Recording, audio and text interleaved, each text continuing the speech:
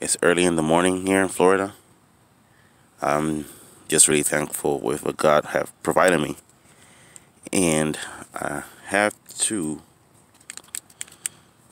basically cut the entire head of lettuce here because this will not produce anymore.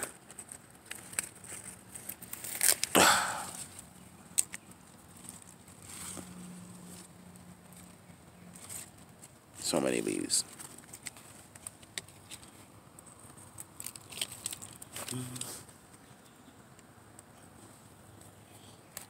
Oh, there's one here. I mean, there is a price to pay for organic. All its plants. I mean, they are better. But some of them have character. I mean, this tiny head that I have here is more than enough to give me a nice salad. This I will put it back in the soil to let it decompose. Will break down the other nice word to say it. And then I like to feed the soil that way. Like last night, I wanted to go to sleep. I really wanted to go to sleep, but I couldn't. So it was midnight time, and the Malabar spinach that you see here is gone, most of it. And I decided to cut the leaves and set it in the soil. You know what? I should use that plant as a soil feeder since I don't have the resources to get fertilizers. So if you see down here, I don't know if you see here. This is breakdown kale from the video that I took out, and these are from yesterday. Malabar spinach leaves. Wait a few weeks, they will dry up and break down and become soil, and it will seep down through the pool and feed my plants. Cut this other one.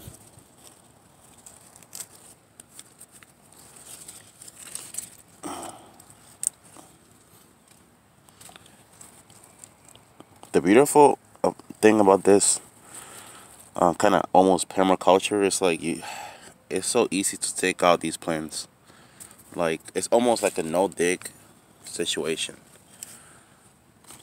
The soil is really alive.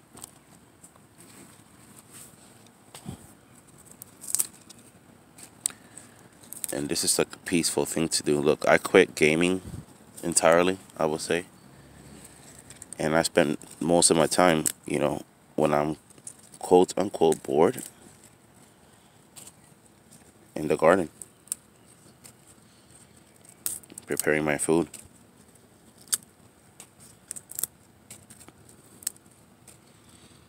Now this one, put it back in here in the hole. Right in there.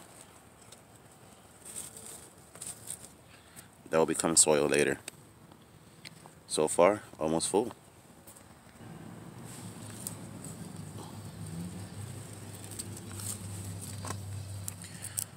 I personally love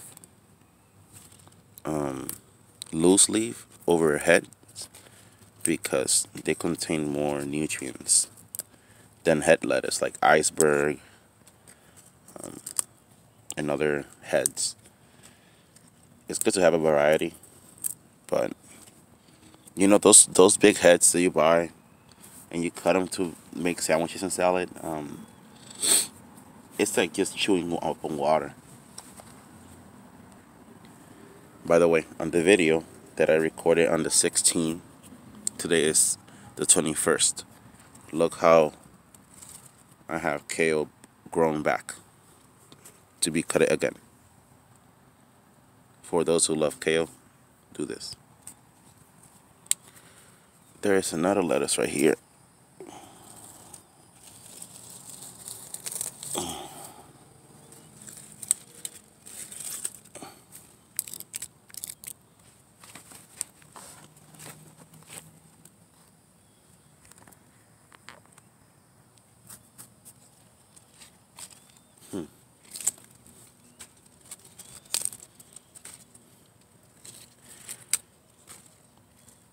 this is gonna be not for one serving, obviously. A few leaves, you chopping up together, and you're all good to go.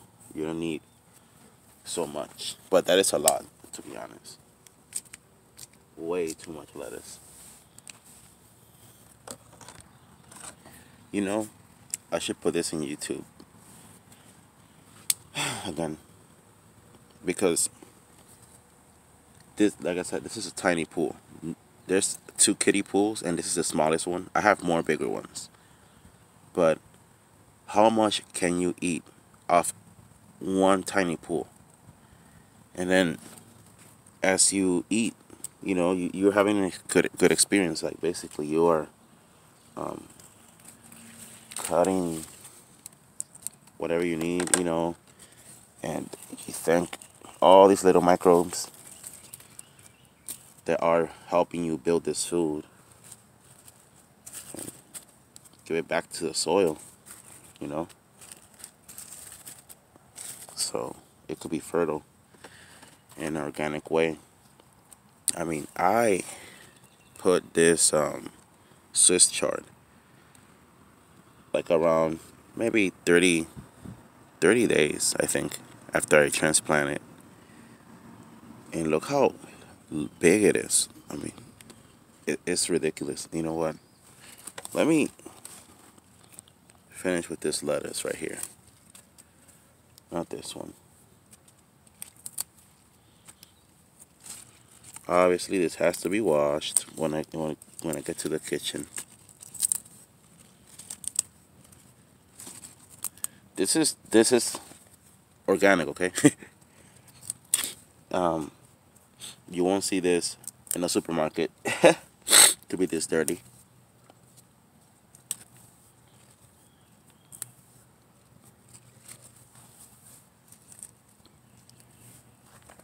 So here goes the beautiful chard. I'm gonna cut these, cut this. How huge it is, so I can promote the growth of this plant. There are new leaves that they need to emerge, and there's another one right here. You see it?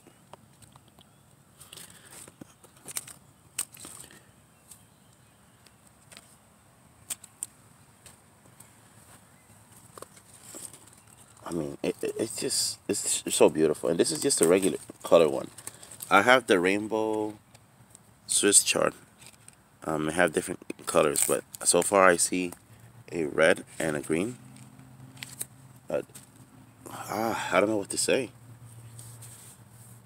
It's an amazing experience. It's a stress relieving, soothing experience when you're gardening and growing your own greens.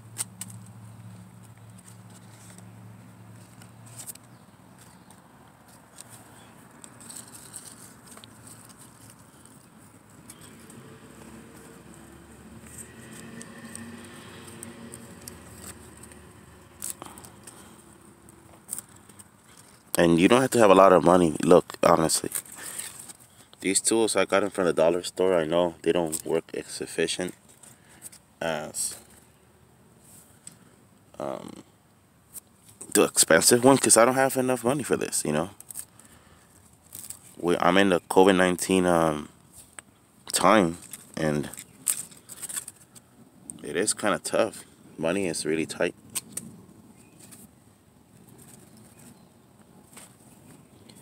You see all that I cut it? I could throw that in the compost bin, but I'd rather just leave it here. I have a few worms in the pool, and if they find it, they will eat it.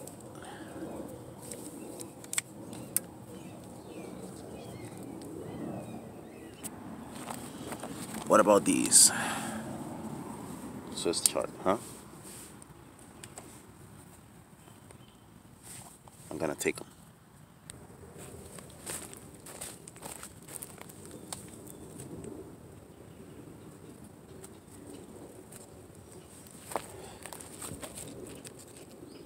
nice. So this is all I got. This little harvest and one plant over there. If you have more pools, you could get more. I mean, I could have even more lettuce in there to grow and harvest. But it's an amazing experience. All the food that I just collected.